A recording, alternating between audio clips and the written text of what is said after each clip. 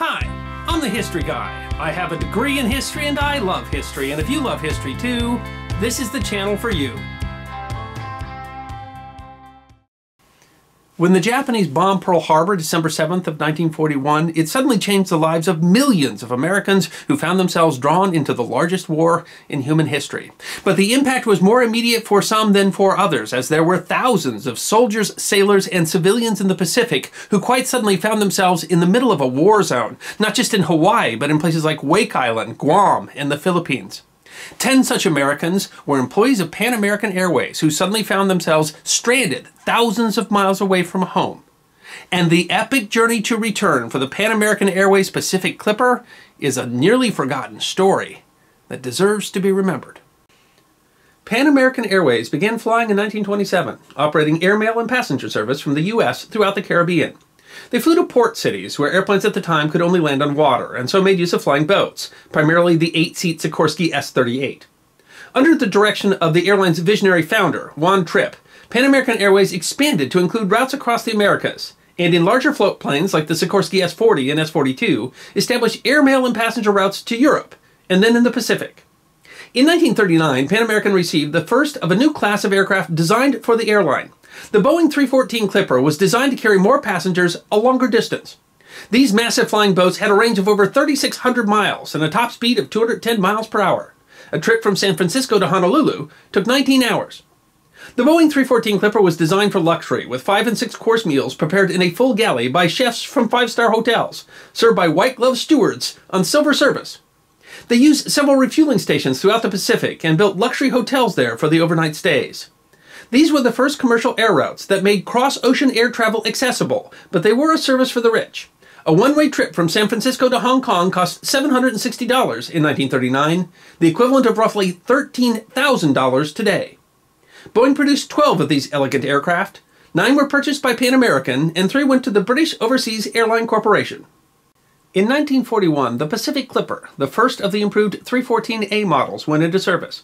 On December 2nd, 1941, the plane, with 12 passengers and 10 crew, led by veteran Captain Robert Ford, left San Francisco on its scheduled route to Auckland, New Zealand. After stops in San Pedro, California, Honolulu, tiny Canton Island, Fiji, and New Caledonia, they were approaching their destination early in the morning of December 7th, when the radio operator, John Poindexter, who had been called into service at the last minute when the scheduled radioman had gotten ill, received a coded message that stunned passengers and crew. The Japanese Navy had attacked Pearl Harbor, and the United States was at war. While that would be a concern under any circumstances for the crew of the Pacific Clipper, it was even more of a concern because their route back home was now blocked by the Japanese. They could not go home the way they had come. After a week of waiting for messages from Pan Am headquarters in New York, they finally received instructions. They were to try and make it back to the United States the long way by flying around the world to the west. It was a daunting prospect. The proposed trip was over 30,000 miles. They were to cross oceans and territories they had never seen and for which they did not have maps and charts. They would have to scrounge the supplies and equipment they needed. And they would do this in the midst of a world erupting into war, or it was not clear where the enemy was, and old alliances could shift in a moment. They didn't even have money. They'd only been given enough for the original route. A sympathetic banker in Australia advanced them $500 for the trip. Their first job was to return to New Caledonia, their last stop on the Auckland trip, to evacuate the Pan American employees there and take them to Australia. They then left on their epic journey. Their first stop was Darwin, one of the northernmost cities in Australia, still a remote frontier town. They had to refuel by hand, filling nearly 5,500 gallons of aircraft fuel by carrying 5-gallon jerry cans to the top of the plane. The next stop was on the east side of Java in the Dutch East Indies. They had no idea if the stop had been taken by the advancing Japanese. It hadn't, but it was almost as risky that it was defended by the British, who were unfamiliar with the flying boat, and almost shot it down. Afraid to land in a harbor full of warships, Captain Ford set them down on the ocean outside the harbor, only later finding out that that part of the ocean had been mined. Finally recognized as friends, officials denied them aircraft fuel, which was in short supply and reserved for military aircraft. They had to fill with lower-octane automobile fuel. The crew pumped the remaining 100-octane fuel into the 2 tanks on their fuselage and used that to take off. Once at cruising altitude, they switched to the automobile gasoline and held their breath. The engine shuddered, but kept going. Approaching their next stop in Ceylon, they dropped low out of a cloud bank to get their bearings. They were stunned to have dropped down right above a Japanese submarine. There was then a race as a startled submarine crew ran for their anti-aircraft guns, and as the crew of the Pacific Clipper dashed to get back in the cloud bank. They narrowly escaped the Japanese fire. After leaving Ceylon, one of the engines started spewing smoke. Limping back, they spent Christmas of 1941 making repairs on a failed engine cylinder. After stops on the west side of British India and the island of Bahrain, their next leg took them over Arabia. It was risky territory. Saudi Arabia had aligned with the Allies as a non-belligerent in the war, but British air crews that had crashed there had been killed by locals. Flying along, they came through a break in the clouds to find themselves above the holy city of Mecca, a transgression that was only possible because the Saudis did not have anti-aircraft guns in the city. The next leg took them to another British outpost in the Sudan, and then to the west coast of Africa in the Belgian Congo. Flying over Africa was exceptionally dangerous, as crash landing there would likely leave no hope of rescue. Landing in the Congo River, they had to fight a strong current, but it was there that what Bob Ford described as one of the high points of the whole trip occurred, as 2 Pan American employees had been sent to meet them, handing the crew members a cold beer. But there was excitement in the morning.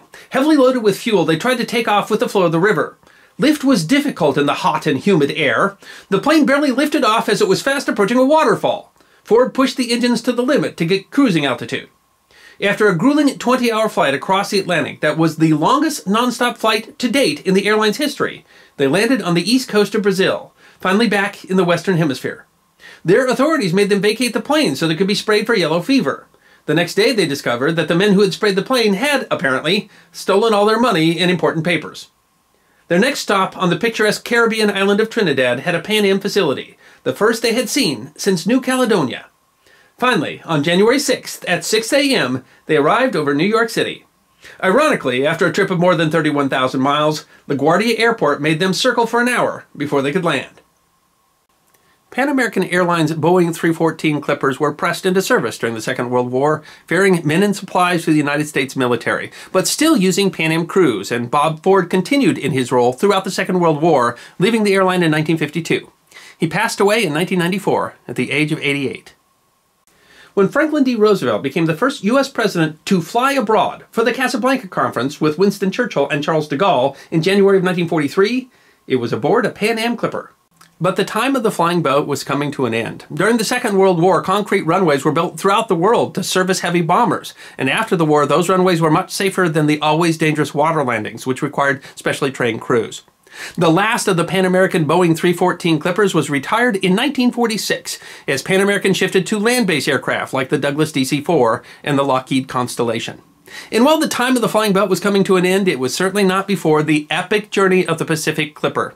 Her 31,000-mile journey was the first time a commercial airliner circumnavigated the globe. They made 18 stops in countries represented by 12 different flags, touching down on 5 different continents.